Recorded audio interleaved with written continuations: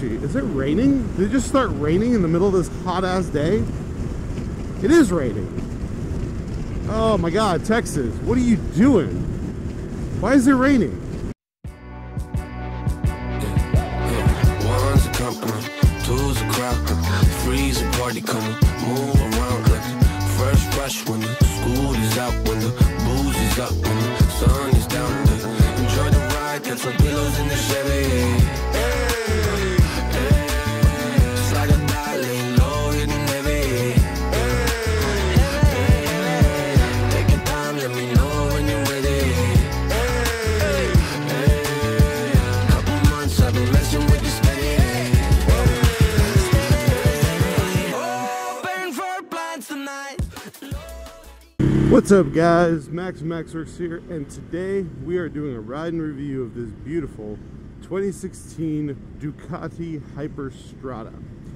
Now, the Hyperstrada is basically a super motard that's set up for touring, which, if that sounds weird to you, it is. There's not really any bikes that cross over with this, and it's kind of a weird category because you have one part dirt bike, one part touring bike, one part hooligan machine, and it kind of is is a bizarre Ducati specific amalgamation. But a lot of people really love these bikes, and having put a few miles on it, I can really understand why. So this bike, I don't have them on right now, but it's equipped with factory side bags. It's got an aftermarket top box, and I'm riding on the Hyperstrada SP, which was the more performance-oriented super motard seat. Mostly because it's a little lower and a little more scalloped and a little more comfortable. But so let's talk numbers. The 2016 was the first year of the 939. So they took the old 821 and basically punched it out. And from what I understand, it wasn't really a performance concern as much as it was a European emissions concern. They basically couldn't meet the emission standards with the old motor and still make the right amount of power. So they basically punched it out, put a little more bore into it, and that kind of put them right with the European emissions requirements. This bike makes, I believe, like right around 110 horsepower and 75 pound-feet of torque. From a tech side, it's got very kind of long travel-y suspension. I think it's like 6 inches of travel in the front and rear. And it's definitely, you feel it, it's like a dirt bike where as soon as you sit on it, it sags down like 1.5 inches. But when you first walk up to it and you got to throw a leg over it, it's really tall. And this is the quote-unquote lower model based on the VIN. So they had one that was even taller than this, I think, with like a slightly different suspension setup. But I can tell you, I have a 32-inch inseam. The bike is very comfortable to sit on, is very comfortable to ride, but my foot gets clips the seat coming on and off. It's a little tall for me to comfortably swing my leg over it. It's definitely something you have to get used to. It's not really a big deal, but the softness in the initial preloaded suspension makes it so when you get off the bike, as soon as you take your weight off, the bike jumps up like 1/2 inch or 1 inch. Speaking of, while we are on the topic of ergonomics, the ergonomics on this bike are kind of weird. It's got what used to be a Ducati race engine in it, and sort of supermoto suspension, but like for those of you who remember, like there was a KTM SM690, right, which was kind of a dirt bike factory supermoto that wasn't really a dirt bike. It was actually like a full-size, bike frame. This is kind of like that, where this feels like a proper motorcycle. It doesn't feel like a dirt bike, but it's supposed to sort of reflect a dirt bike or be kind of that supermoto vibe. But as a result of that, you sit kind of like you sit on a dirt bike, where you're kind of forward on your ball sack, but it's not uncomfortable, if that makes any sense. You're very forward, you're very upright. I have plenty of space for my feet. I actually really like the rider triangle on this. It feels a little weird at first and looks a little weird at first, but honestly, once you're up on it and riding around, it feels pretty natural. This bike is completely stock, other than a Puig aftermarket windscreen, and like I said, that hard box on top, which isn't on right now. This, like I said, the seat is a factory Ducati seat. It's just not from this bike. But like I said, the ergonomics are really pretty good. I feel very comfortable, and I will say, you know, here in East Austin, we don't have the bestest of roads, especially when there's construction. Like, you see all this garbage here? That right there, I gotta lift myself up on my speed triple. On this bike, she just takes it. I would say it's very comfortable to ride, which is actually why it sort of makes sense as a sports tourer. Like, it's not a go across the country type sports tourer, it's a run the tail of the dragon and maybe camp out kind of sport tourer. As far as the engine is concerned, you have your standard L-shaped Ducati twin. It's water cooled, and it makes really good power and torque. I will say that I'll talk about the ride modes later, but I will say that it feels a little jerky down low. I think that's just because this motor was never meant to be a torque, like low down torque monster. This was originally, like back in the, I think back in the 90s, was a Ducati race bike engine, like a sport bike engine, and they've just basically adapted it and modified it over the years to fit a number of different applications. But it really likes moving at speed. And so with that, let me segue into the performance electronics on this bike, because there are a lot. So the bike comes with 3 official riding modes. They're called Urban, Touring, and Sport. The names are a little misleading, and they basically correlate to 3 things: engine power delivery, ABS setting, and DTC setting. So DTC is Ducati traction control. It's got a setting from 0 to 8, I believe, where 8 is fully intrusive and 0 is good luck. And then on top of that, you've got 3 ABS modes, 0, 1, and 2. 2 is obviously the most intrusive. 0 is good luck. So the touring mode, from the factory, the touring mode has a DTC value of 4 and an ABS value of 2. Touring mode is what I would call normal. That's where, like, you want to ride around in the city most of the time, highway, whatever. There's enough protection that you're probably not going to hurt yourself badly, but there's also enough slip, and you've got, it's officially sits in medium power, but you actually get all of the power, just the power delivery is a little more subdued. You don't get quite the same insane throttle response as you do in sport. And so touring is kind of what the normal on this bike is. That's where you want to be 9 times out of 10. Then there's urban mode. Urban mode is really rain mode. Basically, it turns your DTC all the way up, ABS all the way up, and it reduces your power by 75%, or to 75%. So you've got about 75 horsepower. Oh, that sucks. Go away, stupid plastic. Aw, come on. That's super lame. Not about that life. Anyway, where was I? Oh yeah. So urban is really like rain mode, and then you have sport mode, which is 1 ABS, I think 2 traction control, and it gives you maximum throttle response, which is cool. But in my opinion, that riding mode is very, very twitchy. Is it raining? Did it just start raining in the middle of this hot ass day? It is raining. Oh my God, Texas, what are you doing? Why is it raining? So I've tried all 3. I keep it in touring. All 3 modes are actually adjustable. And so if you don't like, if you want sport, but you want, a little more traction control, you can choose that in the menu and change that. So in Texas, this is where you have to be very careful. When there's like not been rain for a while, and then all of a sudden there's a little bit of rain, all of the oil on these asphalt roads just rises to the top, and then you're just like, you got to be real careful because it can get real slick. Anyway, so those are your 3 touring modes, and we're out of gasoline. So let's stop and get some gasoline. Definitely not filtering. Definitely gonna edit this part out of the video. Definitely not illegal in Texas. So, since it's rained, let's put this thing in urban mode and see what it feels like. I haven't really tried this yet.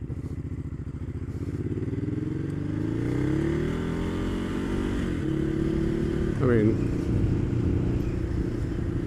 so right now we're riding with about 75% of the engine's power, I guess, available. But since we're on city streets where it's 30-mile-an-hour speed limit and traffic and children and stuff, it's not really much of a concern. But now we got a full tank of dyno juice, and the bike should be pretty happy. I even put premium in it because, you know, Ducati. I actually don't know if this bike takes premium or not, but it's not going to hurt anything. And I will say that it only took about just under 3 gallons, which, if you saw my other video on replacing the gas tank, you know the gas tank is this massively long thing, but I guess it doesn't actually hold that much volume.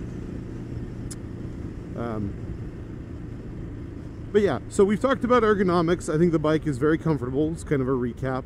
It's very dirt bikey, but it's pretty comfortable. The suspension is great. I don't know if it's just because this bike is new and has less than 5,000 miles and the technology is pretty new, but I will say riding on this thing is a little cloud, man. Like, I had that Harley bagger, you know, a month ago, and I'd be real hard pressed to say that this was less comfortable, at least to me. We talked about the motor. Motor makes good power. I am a fan of this power plant. The handling is pretty sharp. You have a very vertical... Woo! I mean, that's 75% running up against full throttle, which is pretty good. Pretty good.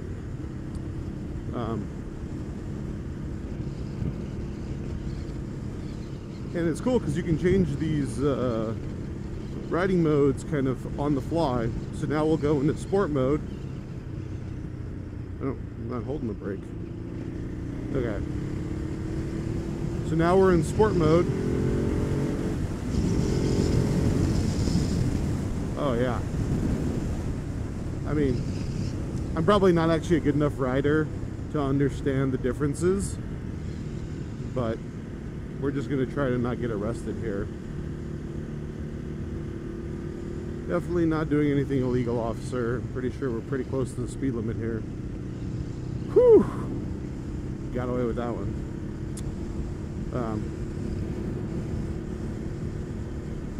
Yeah, this bike is a lot of fun. A lot of fun.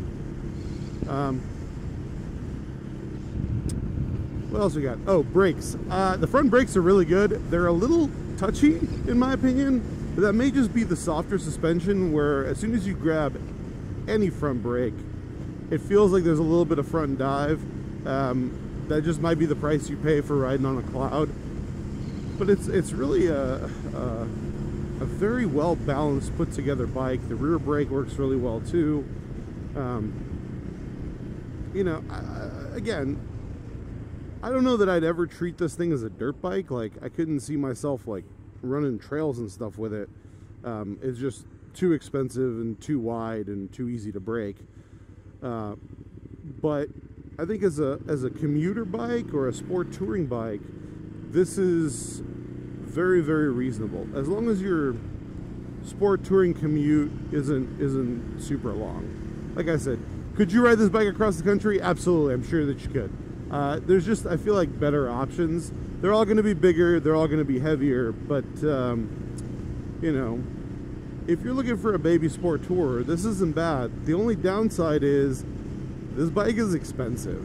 You know, this bike I think new is something like 14 grand in the US. And then if you you know, buy it used, this one obviously has some body damage, but you know, I am still planning on asking for like 8,500. I've seen good 939s. There's a premium for the 939. The 2016 and later motor definitely commands a premium, but you know, actually, let's just go this way. Okay with this. Definitely commands a premium, but I would say, you know, I've never ridden the A21. I don't know how much of a difference it really makes between the two bikes, but you know, a good one of these, a 2016 and later, is going to set you back 9 grand, like a real clean one, somewhere between 8 and 9 grand. And I'm going to try to get somewhere between 7 and 8 grand for this bike in the condition that it's in. It's real stock. I like the exhaust. It's just real quiet. The bike is, despite being, you know, Ducati red and like very aggressive looking, I feel like this bike doesn't really draw a lot of attention. You know, we pulled up next to those guys in the gas station, and like, even my Speed Triple, which is, you know, coming up on, wait, no, it's 20 years old. My Speed Triple is 20 years old. It gets looks and attention, and people always got something to say about it, like, and that's just a black bike with an aftermarket exhaust on it. This thing is Ducati red, and so far as I've been riding it around, it doesn't even get like a second look, which is kind of weird.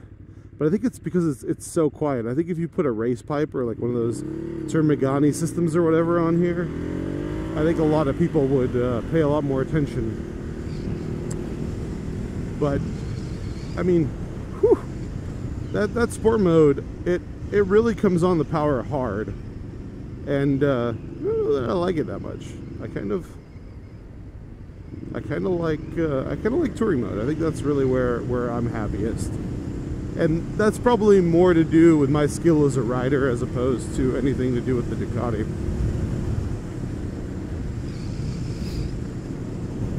So let's do a quick rundown here.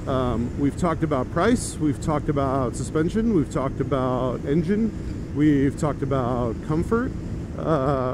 Let's revisit market position, right? So the Hypermotard is this bike without bags, basically. Slightly different seat, a few cosmetic differences. Nothing to really talk about. So there's no real difference between the Hypermotard and the Hyperstrada other than application. So we're just going to loop them together. Years ago, KTM made the SM690. That was kind of a very big boy dirt bike, supermoto, I guess. Like, they didn't even come with dirt tires, I don't think. They came with like a supermoto setup, and it was, you know, a big single, I believe it was a big single, and it made, you know, good power, like north of 70 horsepower. And so it like really was a bad boy, very bad boy.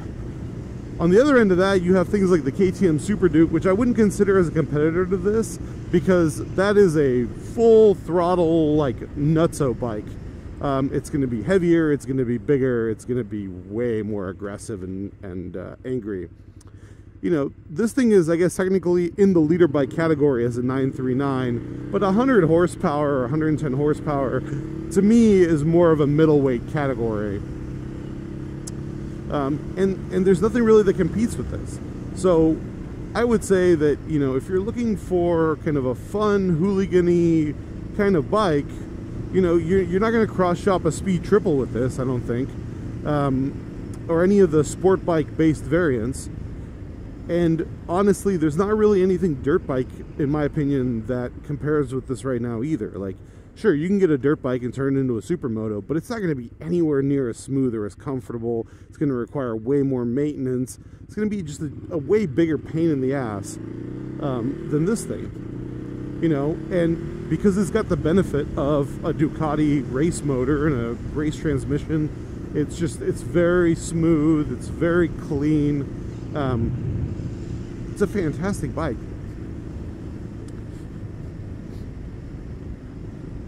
So let me stop for a minute. Let's talk about some downsides. In my opinion, there's a lot of vibration through the handlebars. My hands are starting to get a little numb. I would perhaps like to see some bar ends. So this bike is supposed to have like bark buster turn signal things. They were broken on this bike, so they're not on here now, but they're just light plastic. They wouldn't make a significant reduction in vibration, I don't think. I think the gauge cluster is nice. There's a lot of information there. Like, you've got mileage, you've got gear ratio, you've got speed, you've got water temperature, you've got your DTC and ABS numbers. Like, you can click through this. We got air temperature, we've got time. There's a lot of settings in here, and I would like to, and there's a lot of lights, you know, turn signals, neutral light, all the regular stuff, but there's also an ABS and an engine warning light and a gas light and a high beam light, and I feel like it's as good as it can be for being that small, but I feel like if that gauge cluster was maybe 20% bigger, it would be a lot nicer. I have the SP seat. I've also ridden on the factory seat. They both work for this kind of bike, but if I was doing some long-term touring, like real mileage, I would definitely want to look into a Corbin or whoever Ducati uses as their like nice, comfortable aftermarket seat people. You know, it's not bad, but it's a little sporty. It's a little aggressive.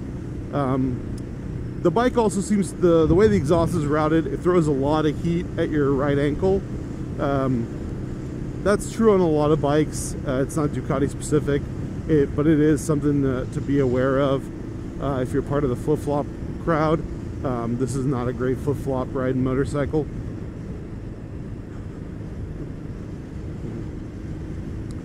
But, you know, it's smooth, it's comfortable.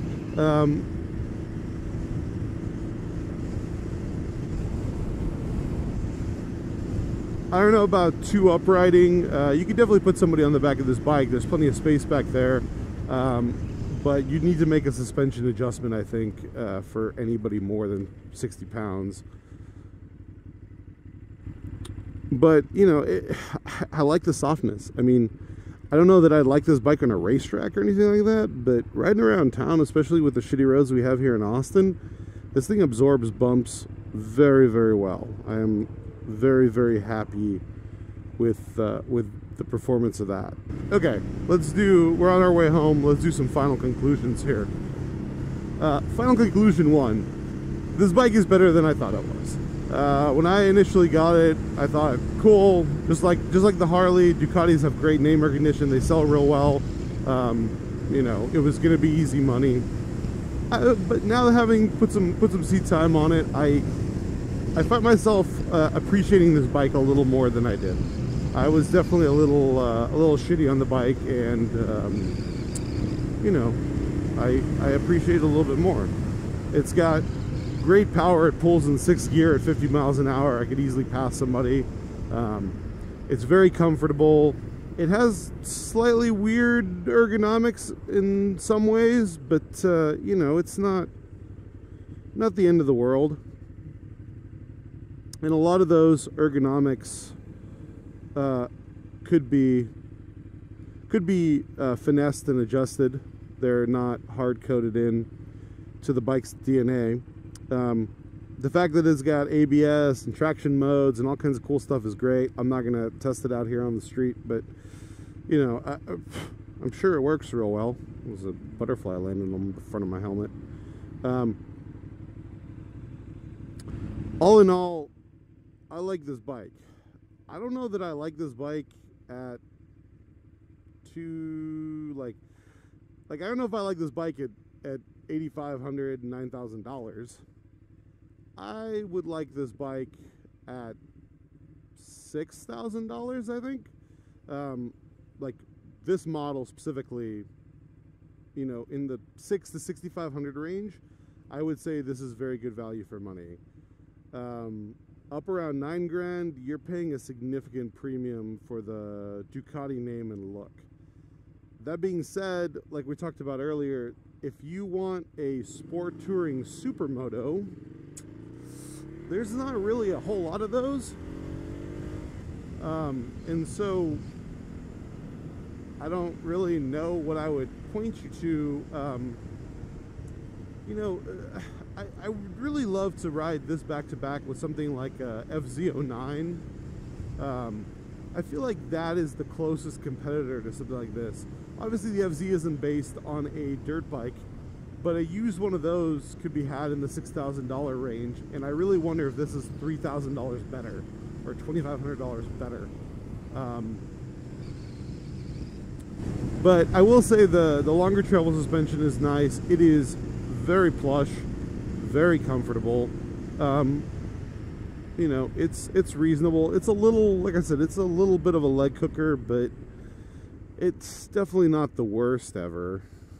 So I think that's my review. I think this is a very good bike. I don't think it's a very good value bike, but I think that if you're in the market and the sort of person that's like, I want a Ducati, and you can afford to have a Ducati and maintain a Ducati, I think it's reasonable. I think there are no obvious technical shortfalls to this bike that I can find. I don't like that rev limiter. I think the gauge cluster could be a little better. And I would love to see a little bit of vibration reduction in the handles. But those are all things, well, except for the gauge cluster, that are very easily addressable. So if you like the video, hit the like button. If you like the channel, please subscribe. If you want to see how I fix this bike, check out my Fix It video. It'll be linked at the end of this video. As always, I'm Max. This is MaksWerks. I love you guys. Peace.